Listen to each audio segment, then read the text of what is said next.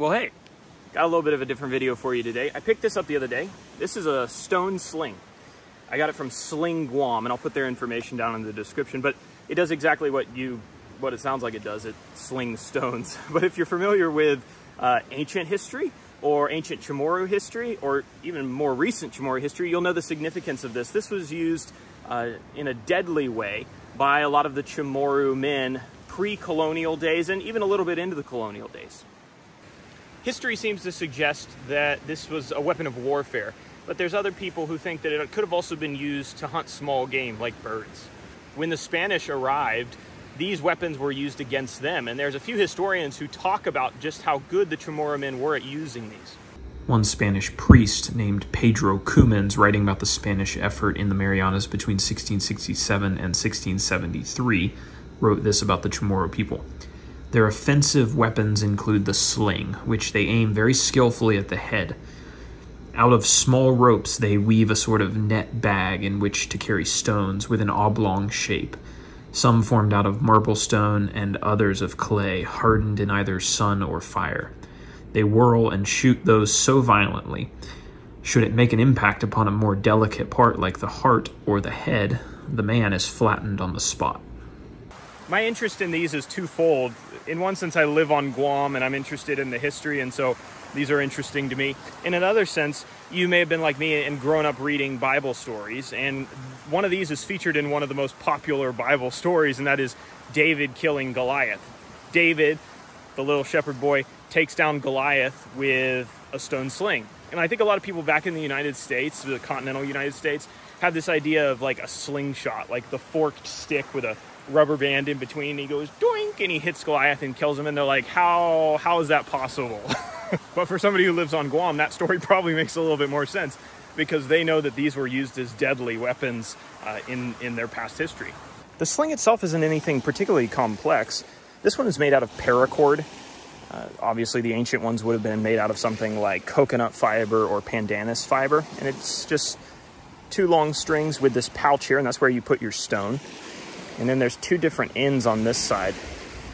This is a finger sling. So this one has this loop here, and it goes around your pinky finger and whatever that other finger is called. And then this knot goes between your fingers here, and you'll swing the sling around, and then you release this end, and that's how your stone goes flying. I only know this because Matt at Sling Guam, who was really helpful, gave me a quick demonstration.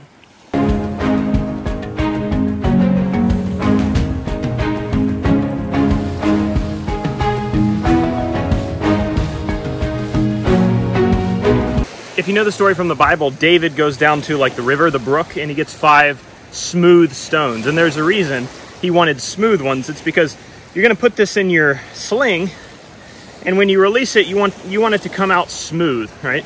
You don't want this rock to be all jagged so that, you know, potentially the ends could get kind of snagged in your pouch here. If you have a smooth stone, your throws are going to be more consistent and therefore more accurate.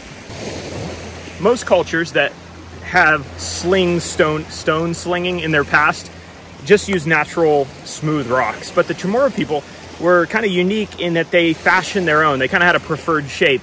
It kind of looks like an American football or like a rugby ball, but with 2 pointed ends. And I'll throw a picture up on the screen, but they fashion those. They sometimes carve them out of stone, or they fashion them out of clay that they then let harden in the sun or in fire. I think I'm actually going to try to attempt to get as close as I can to that rock, and we'll see how it goes.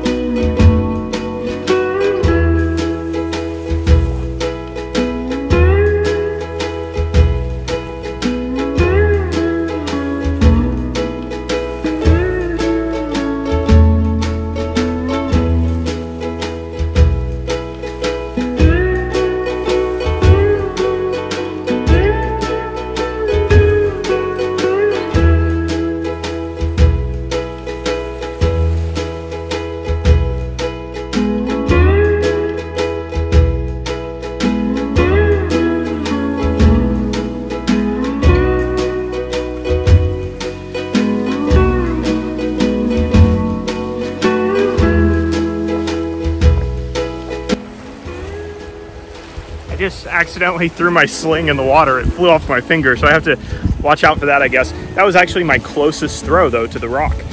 Maybe I just need to employ that method.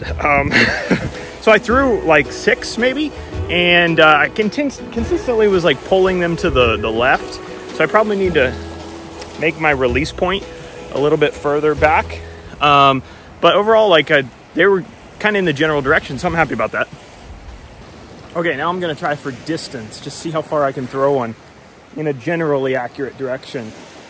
I'm gonna try to kind of go through a wind-up. I noticed that like every slinger seems to have like their own unique wind-up. In pitching, you know, it's kind of the same thing. So don't laugh too much, but give this some finesse.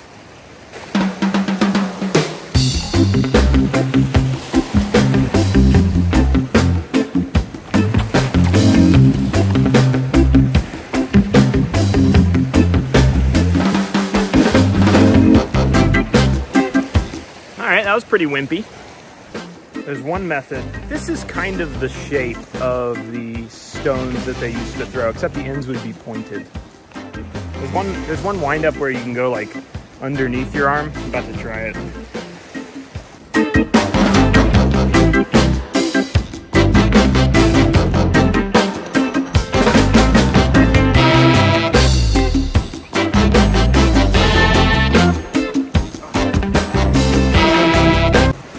Ancient CHamoru people are disappointed with me right now.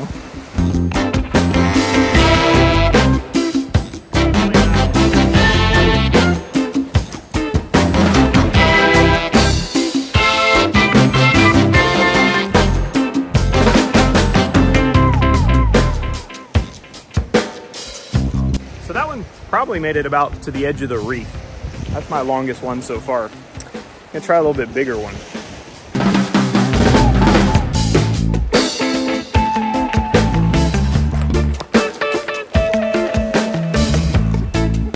That one like sideways down the reef in a true show of talent.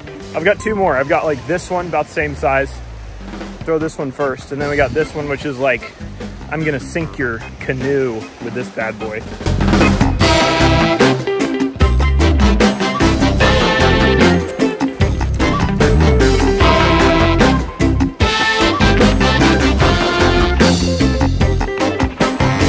This crab is over here like, get this guy off my beach. Like, what is he doing? So that one went really nice. Now for the cannonball. Probably gonna throw out my elbow. I already felt it on the other one. See how far we can get this bad boy.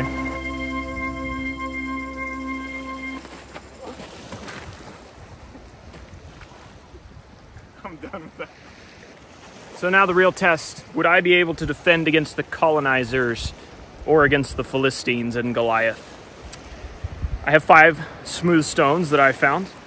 If I can hit that rock, then I will prove myself worthy. If I can't, which is possible, then, well, everyone can be ashamed of me. So here we go. 5 attempts to save the world.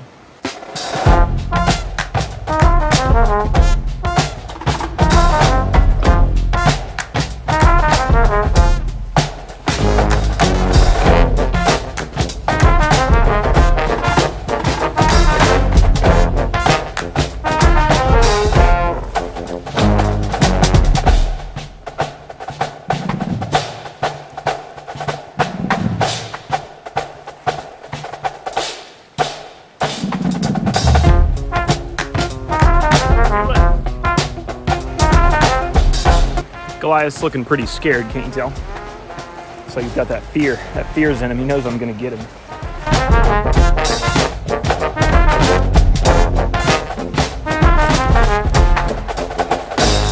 All right, this is the last chance.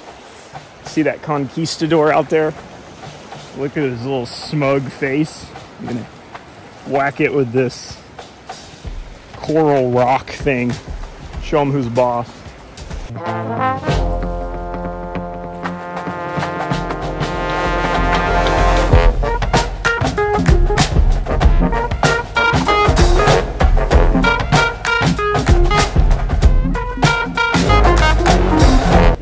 Well, pretty pretty much a shame to my people at this point.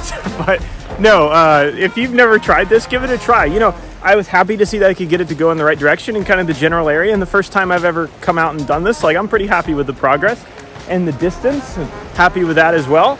And it's harder than it looks. I mean, I consider myself to be pretty coordinated, but this ain't easy. So definitely need some more practice. I'll try to take it out on some of my other hikes and get some practice in. But if you haven't, check out Sling Guam. Again, down in the description. Kind of keeping this old tradition alive, and it's worth a shot. I think I picked this up for like $30, so it's not super expensive, and it's handmade. So if you're also looking for maybe like a souvenir to take back home, something that's like actually authentic other than just like, you know, a stuffed animal of Guamamon, you can grab one of these.